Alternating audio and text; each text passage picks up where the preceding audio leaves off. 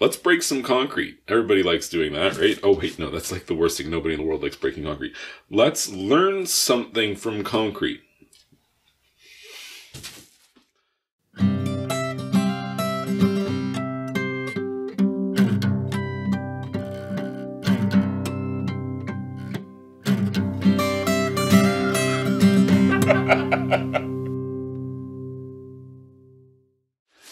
We're going to be learning about lightweight concrete today, and what we're going to learn by breaking this test piece in front of me is the strength to weight ratio of a perlite to cement lightweight concrete mix. The ratio 4:1, that's what we're working with. I'm interested in this one. This should be one of the lighter ones that I'm testing here. The control group that we're working with is a full strength, full weight mortar, and it had a strength to weight ratio of 3.61. The piece was 26 pounds, so it was pretty heavy, and it was able to hold 94 pounds before it broke. And just to verify the parameters here, we're working with a 28-inch span here. The test piece is 1 inch thick. There is no reinforcement in terms of steel or anything like that.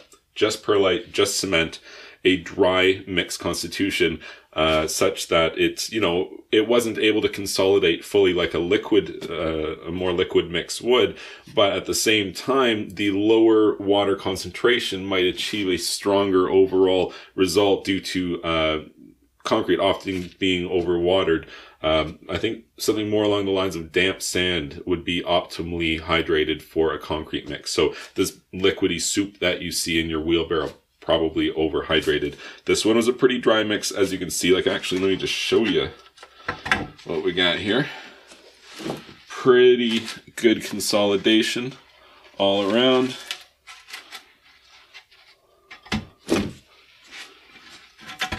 This is fully cured.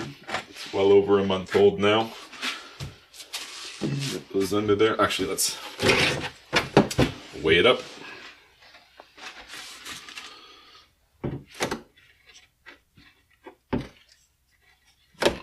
Another one that won't stand on its own.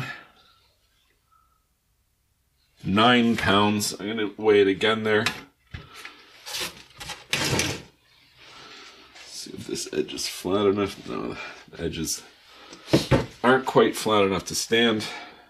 But I'm sure this measurement is... I mean, it's right on 9. It's not even bouncing around. So I'm pretty confident that we've got a 9-pound test block here.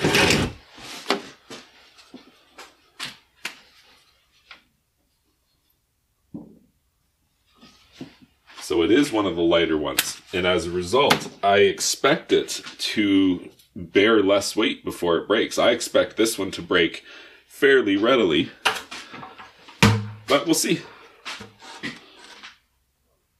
Got a center mark here that I can kind of evenly distribute this weight.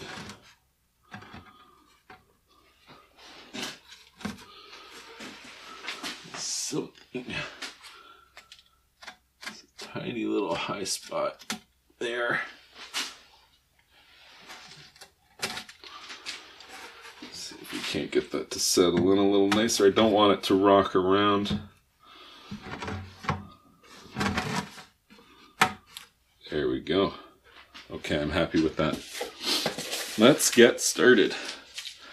So at 9 pounds, I mean, it doesn't have to take much weight for it to have a high strength to weight ratio, but it seems so weak. I'll be careful when I place these so as to try to not shock it.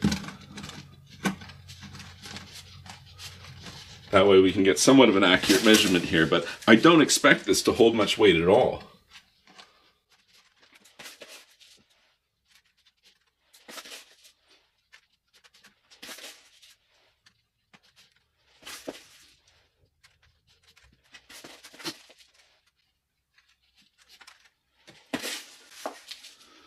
So far, so good. Surely any time now it's gonna let go. It's only 9 pounds.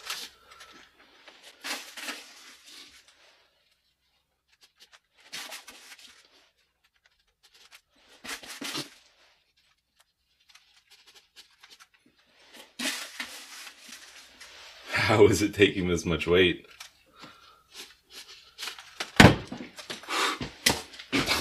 totally wasn't startled.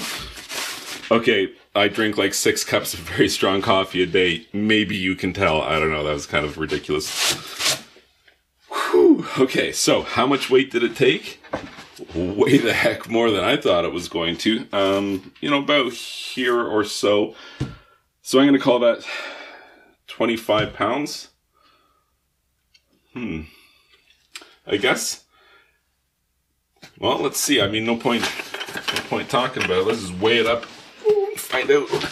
I mean, it feels pretty heavy.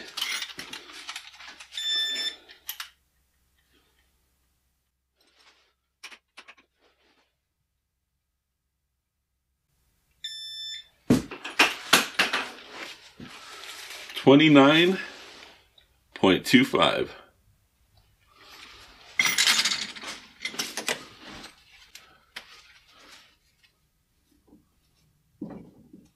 I've been rounding up on the 5s just to I want to keep it the same. I've done it before, so I'm going to keep doing it.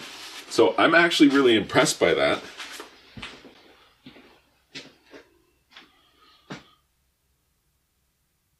$3.26.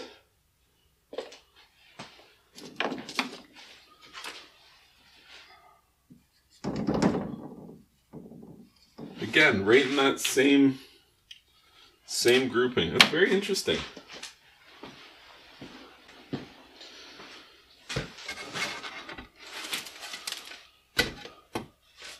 That one broke 1 3/4 inches off center.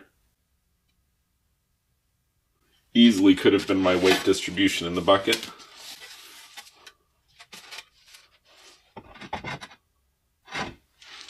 Interesting. I don't know. I thought I would have held more.